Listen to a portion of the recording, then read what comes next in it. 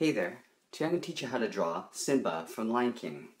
So what I'm going to do is I'm going to start with the nose because it's sort of central to where everything else is going to fall together. So let's start with the top bridge of the nose. So I'm going to start on one side and come towards the center just like that.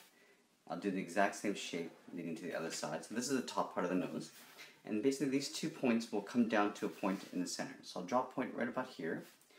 I'll draw a curve leading up to that side. And I'll draw a curve on the other side as well. Okay? From here I'm just going to draw in some nostrils. So here, I'll draw a curve there. I'll draw a curve on this side. Okay, so now I know where I'm going to go around to the eyes. So this side here, I'm just going to go up in a curve. Okay? Because this eye is going to be raised up. And this side will be a little bit lower. Just like so. Okay? And from here I can come down on one side. A curve. And as I'm going back and forth, I'm going to start to balance the whole composition of his face out. So here, let's draw the other eyebrow in. I'm going to do a little bit of an overlap over that line. Okay? And then the bottom part of the eye, come across like so. Okay? So now that I have the eye sockets in, let's draw the actual eyes. So here, I'm going to draw a curve going out, and then back down. Okay? And then I'll draw a line just along the bottom, a little bit higher than that bottom line there. Okay, I'm going to go back to this side here and I'll do the exact same. So let's draw the inside part first. Okay, I'm going to try to match the size on both sides. So across like this, and then again on the bottom I'll just leave a little bit of a gap. Alright, now let's draw in the pupils. So I'll draw one larger circle first, like so. Then I'll draw one slightly inside of that, like so. I'll draw a little highlight to the right top corner, and I'm going to color this in black. Okay, let's go to the other side, and I'll do the exact same thing. I'll draw a larger circle on the outside, kind of come in a little bit, and then I'll draw a highlight on the top corner, and color the rest in black. Okay, so now that I've sort of figured out the eyes, let's go ahead and thicken up the eyebrows. So this side, I'm just going to kind of go a little bit thicker on the top side here, and on this side, on the top side. And I'll just taper back out. Okay? Now from here I kind of figured, okay, well this is where the mouth is going to be, so let's draw the top point of the mouth. Draw a line down. Okay? Then from here I'm going to draw a curve going out from that point. And I'm going to come around up on both sides, just like that. Okay? And over here I'm going to do the smile line. So this is going to overlap a little bit and blend in with the face. Same thing on this side.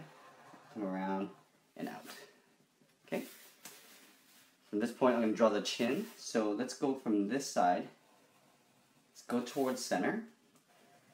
Okay? Just like that on both sides. And I'm just going to feather it with a couple little points just to show that there's a little bit of hair. Okay? So just a couple little tiny points. Okay? Now let's go to the cheeks. So on this side, and then again, you'll see that I'm going back and forth just to balance the whole composition out. So let's start right where the eyes are. I'm going to come out, come in a little bit, again showing a little bit of hair. And I'll come tuck that in underneath the chin. I'll do the exact same thing on the other side. Okay? Come out, back in, out, back in, and then tucking that underneath the chin. Alright, so that's starting to look pretty good. Now this is where the ears will go, so they're quite large. Okay, but before I do that, I'm going to sort of imagine a line curving around to the top of the head here. So let's draw but I have to leave this gap open, okay, for the ears. But let's go ahead and draw this top part of the hair, or part of the head. I'm going to do a couple points of hair going upward, and then I come around and start to point them down and towards the middle this way, and I'll finish this part off with a line. So you can sort of imagine this sort of oval shape going around the head. Now let's draw in the ears. Okay, so let's come up a little bit. So this is tucked in behind the head a bit. Come up, and then I'm going to swirl this back, and as I'm coming down, I'm going to draw some more points for fur. Okay, so I got that. Let's go to the other side. I'm going to do the exact same thing. So come up, and come around, okay, and I'm going to draw a couple points I'm checking back just to make sure that I have the right size in comparison. Okay? From this point here, I'll come in and around. Okay?